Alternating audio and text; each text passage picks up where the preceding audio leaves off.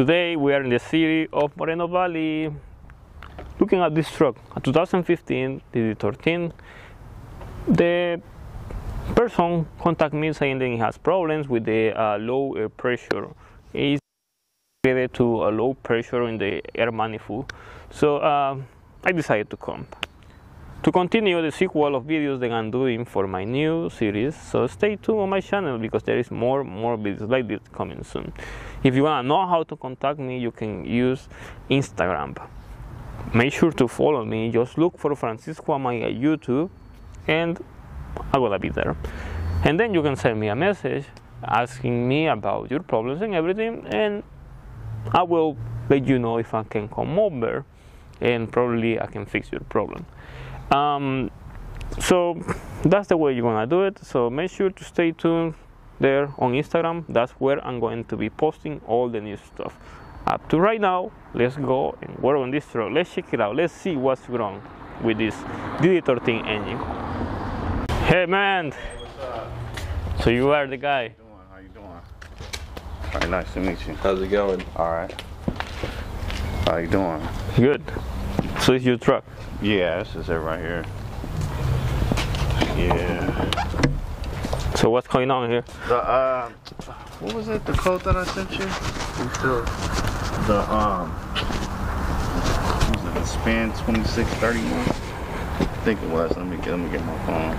I can check it out right now if you want. I don't know. I had them hook it up to the computer, but I don't know if the code's still on there. I'll check it out and I pull the codes. You can still pull the old codes? Yeah. Oh, okay. So what is it you're doing?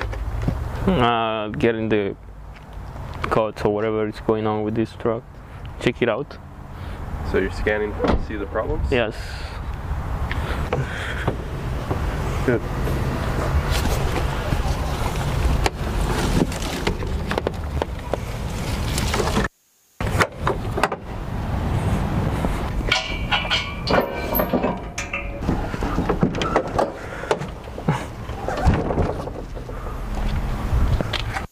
He doesn't register anything about codes, about anything. There is no codes, there is nothing, right? Right now, what we're gonna do is I wanna check your EGR, the pressure sensor. Okay. And see how is it. And the pressure seems alright. But it could be some specific time then it doesn't do anything. But if the EGR delta pressure sensor doesn't do anything at all, any fix at all, like if it has no blockage or something, right, that means then there is something else in between, then it's blocking the air. At this moment there is no code right now, so it's like kind of hard to know what it's going to be, but based on what you sent me the other day, I get then that is the situation going on right now. Okay. So what I'm going to do, as I say, is then I'm going to remove the EGR delta pressure sensor, inspect it, if it's necessary, clean it, and put it back. Okay. That's what I can do because that's where your problem goes. The problem of the 2631. That's the problem. It's the code 2631. Yeah. That's how that one goes. So let me do that real quick, and we go from there. Okay. All right. All right. All right. So if you look closely, this is the EGR delta pressure sensor over here. But on DD13 it's really hard to access. So I'm just gonna remove these bolts.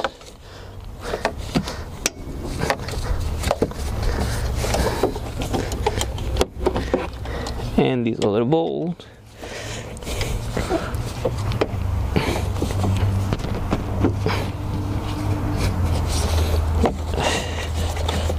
Now I can get it out.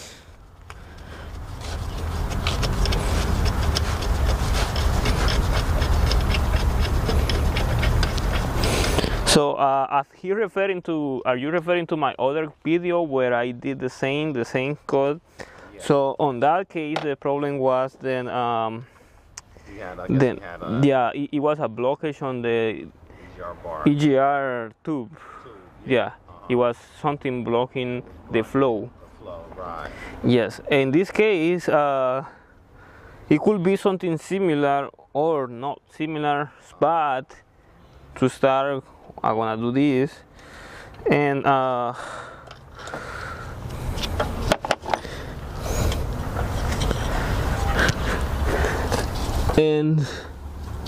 yeah, so I'm just gonna see how it is. So it's the EGR that it looks clean. See, it looks clean actually.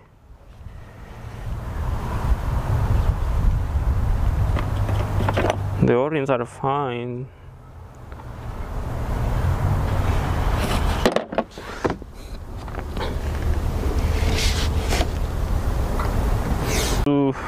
When I check with this Handy dandy flashlight. and this one, it is just to make sure that the orifice is clean all the way in, because this one bends all over, because the orifice, it is not straight, it goes like kind of like with a curve, so you need something that bends easily.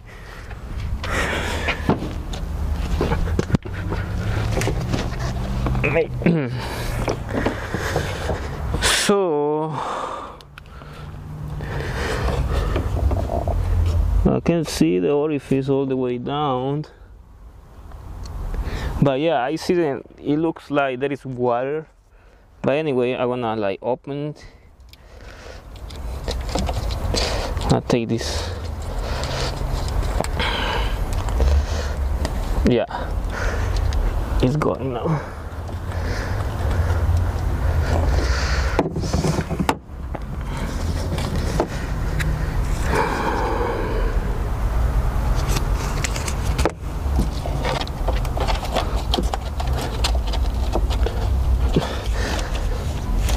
Let's see.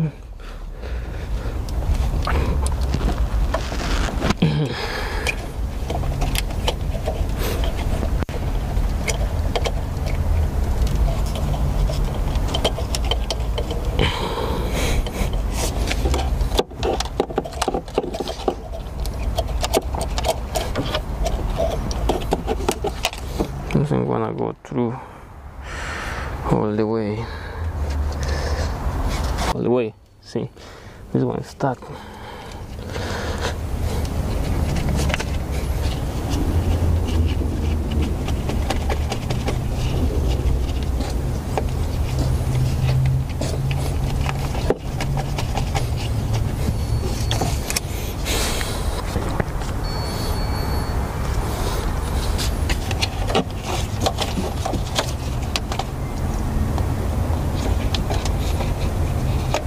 Alright, see, now it goes all the way.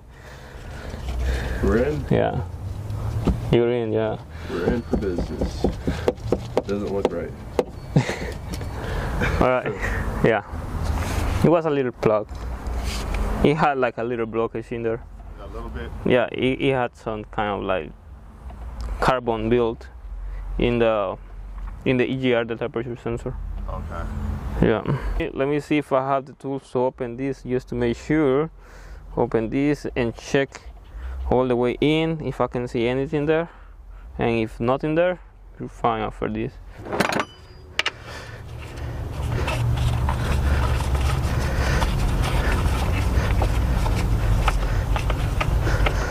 This is not because I know there's something wrong, this is just to make sure everything's right.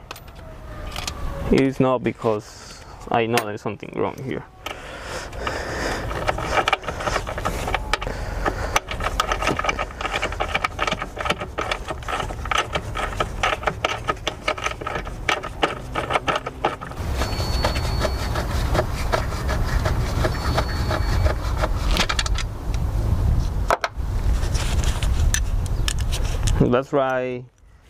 That's right, mechanics. People hate mechanics. I remove the bolts from the same place, and you see they're all different bolts. They're all different bolts. See?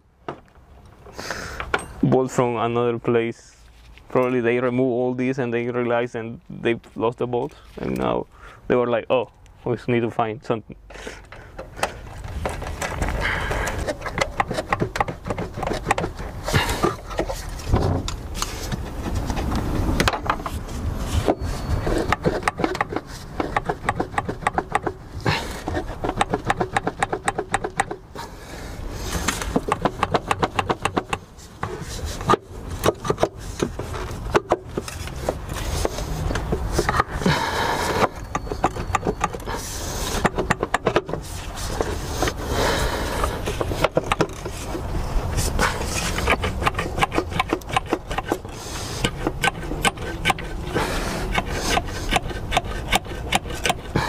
And things stuck.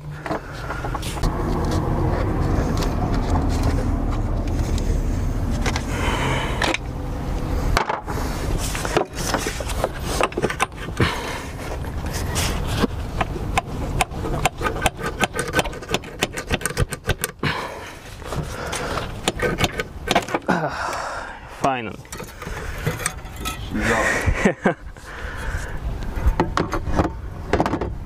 Whew. Man, that thing was stuck. Alright.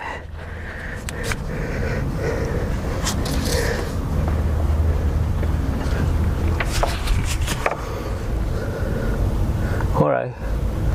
It looks clean all the way in. Yeah.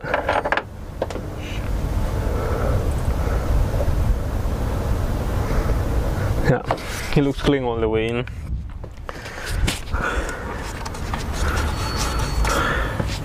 It looks like it has some water, but it is not that much.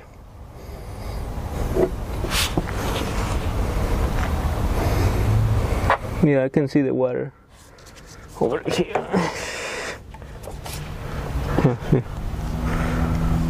That's water.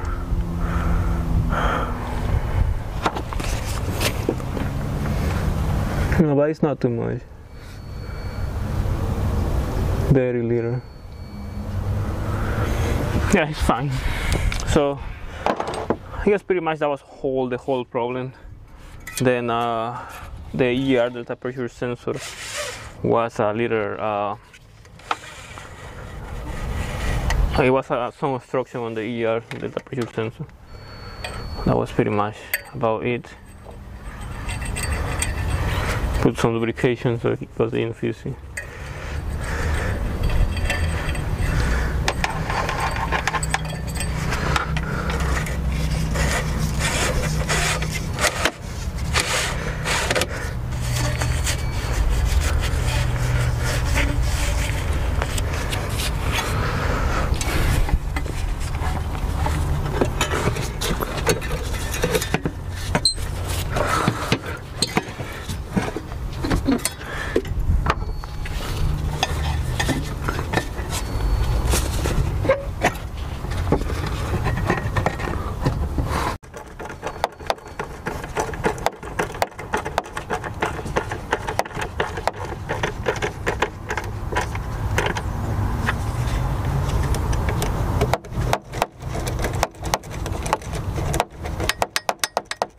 Task right now is to install the EGR delta pressure sensor.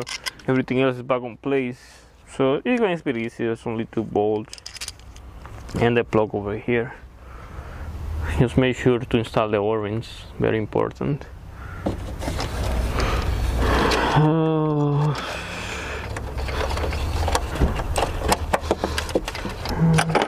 Double check all these.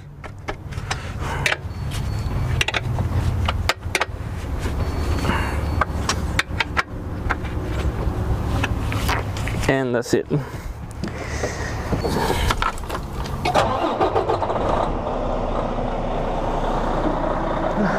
Okay, so to check this out on the DDL software, what we're gonna do is like go to instrumentation over here, and now you have to look for EGR over here. See EGR, and this screen will appear. And we have the lecture. This is the position of the EGR ball. this is how much is open right now, and this is how much pressure is going through the EGR. This is the EGR delta pressure sensor. So it's alright.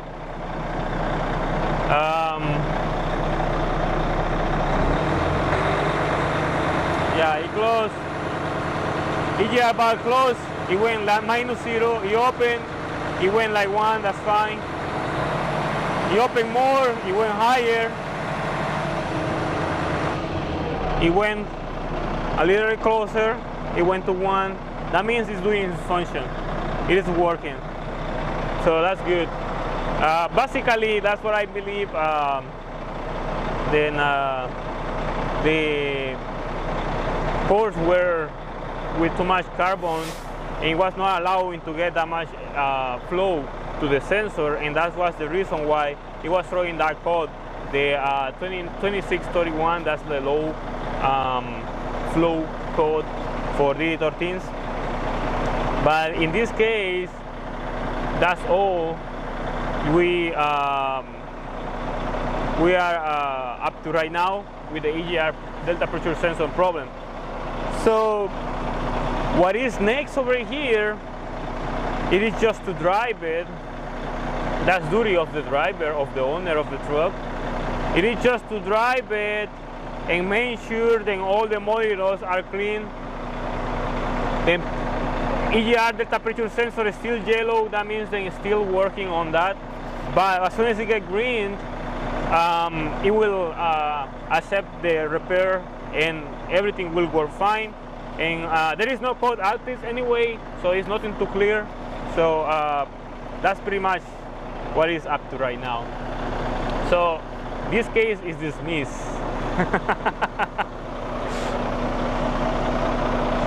There was a little blockage there, so it's clean already. And everything else is fine. Just make sure to replace the air filter. Air filter causes problems like that too. But it was clearly, there was obstruction on that. It was a big obstruction there. So it didn't have nothing to do with the DPF filter? No, that doesn't have anything to do. It don't have nothing to do. Why? Someone told you about that? Yeah, someone was like, oh, that's your DPF. Your DPF filter is blocked or something like that. No, that's not. That's have nothing to do with it. It have nothing to do with it? No, nothing. Nothing to do. If you have lower pressure, the computer detects and it needs to reduce the amount of power. Okay. Yeah, that's all. But it has nothing to do with the DEF or anything. It is just bare engine. Just engine. Okay. Yeah. Okay. Okay. All right. Thanks. All right. All right. So there you have it. That was this DD13. This is a 2014, I believe. No, 15. DD13, super hard to work on them. Not recommended, but you have to do it. If you're a mechanic, you have to deal with this kind of situation. Anyway, I was able to figure out the problem, thank God, and hopefully next time it's gonna be you. So just make sure to follow me on Instagram, and then you can contact me, and then you can let me know what's your problem, and probably I will go to you. I'm thinking to go to Arizona and Nevada, but if I go to Arizona and Nevada, I need to go for more than one person. So probably one day I have to, I can be able to like have more than one truck together, like maybe 2-3 trucks, and then I can just like have you all and help all at the same time. But anyway, up today, this is all. Luckily the truck is fixed and it's ready to work. Hopefully the problem doesn't come back. If it come back, we'll check it out again, see what's wrong. But anyway, up to date is all. So as I said before, just make sure to follow me on Instagram, franciscoamaya YouTube. Just look for it and you're gonna find me there. Make sure to subscribe to my channel because it's very important. All this new content that is coming is very important and very helpful for all of you. So subscribing, that means then you are gonna be tuned for the newest videos coming soon. So, and that's pretty much all. Make sure to like it, and see you in the next video.